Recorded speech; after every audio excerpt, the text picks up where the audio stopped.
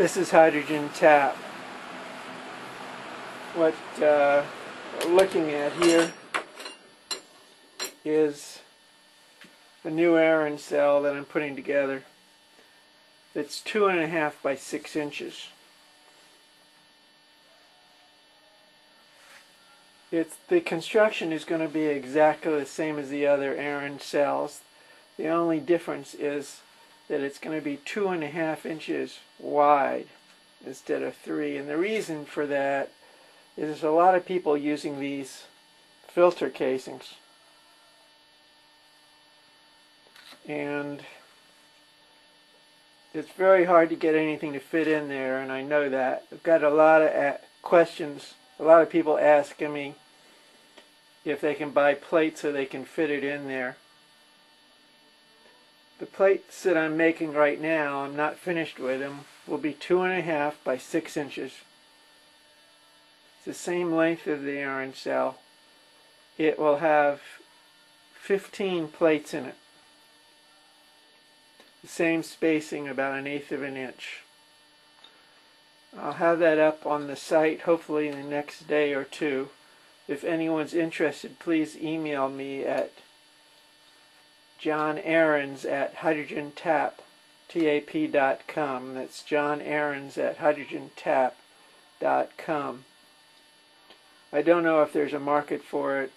I'm presuming that there's a lot of people out there who are trying to experiment with these filter casings.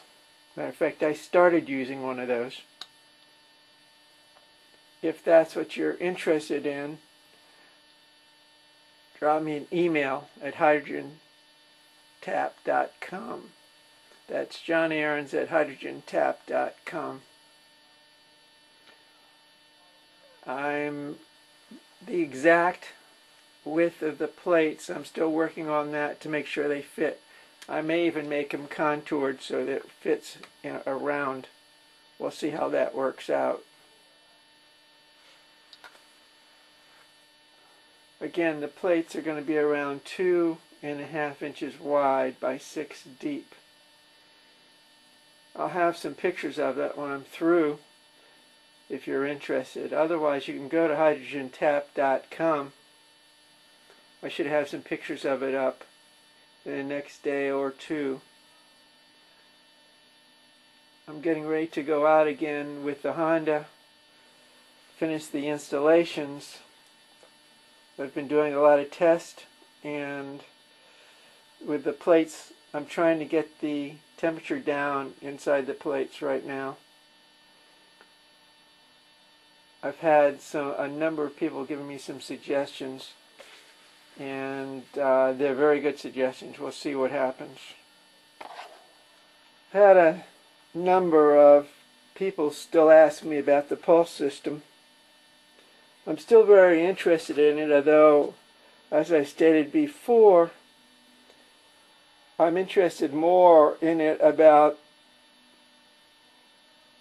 using it with the Honda so I can turn down the amount of action that's in the cell.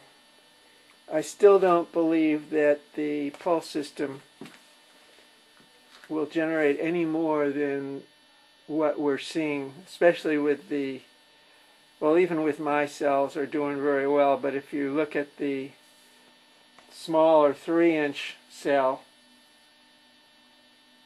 that's the Widowmaker. To me, I'm getting such results, I just cannot believe that it's the pulse system that will do it. Here is a good view of my pulse system here. What I've done is revamped it so many times, I'm finally just leaving it as it is, and you can see all my wiring. I've had a tech over here with me so we can do all kinds of things with it.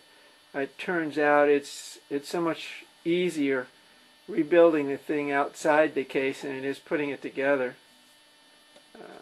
If you look over here, you'll see I'm running partially on D-cell batteries.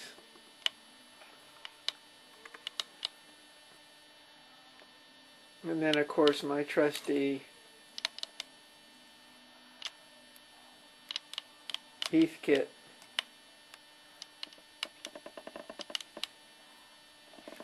One of the things I've been working with here, I don't know how many people are like me, trying to get things to work beyond what they're supposed to. This is what you're looking at there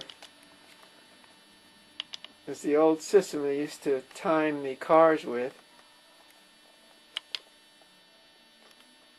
Puts out a pulse. What I did was tap on the rear end of that, 2 wires, and I can get a pulse out of that.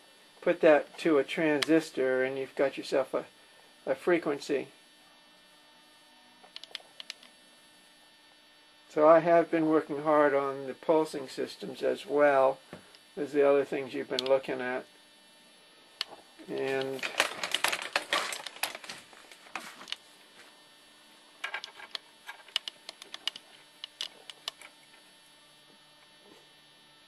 if you look real close here,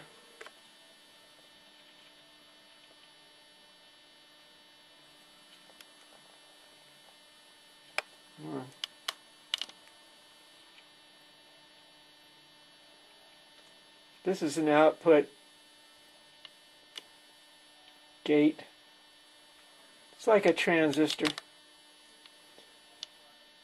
Every time it gets a real faint pulse or power, or voltage you could call it, it passes it through, and that's what I'm using to pulse my systems.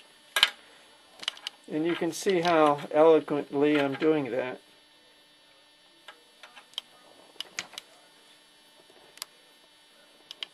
You just don't have the time to do it any other way. Don't have the time to put it back in its case. I'm using 2 555s here. There's one of them and there's the other one. And they work very well as dual pulses. One gives you the pulse, one gives you the width.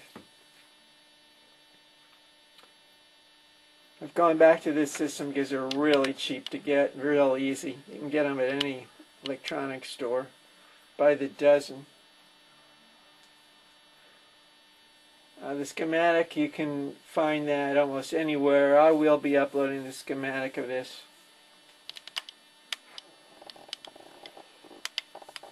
I have made a lot of modifications on it that won't be in those schematics, and I'll see if I can keep the modifications so you can look at them.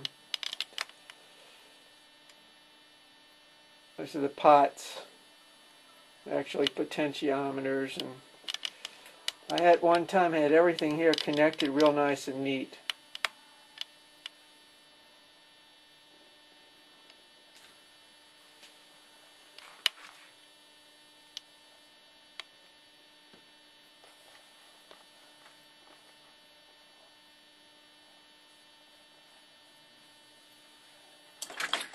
One of the things I wanted to show you is this solid state relay. This one here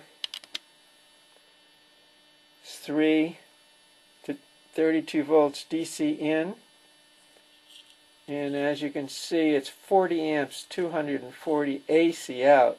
The ones I have in the Honda are DC out and they'll run around 50 amps out.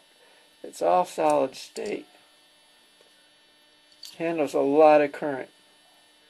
Real easy to work with. This is just one of them. Like I said, this is an AC solid state relay. The others are DC. The ones I'm working with in the Honda are DC.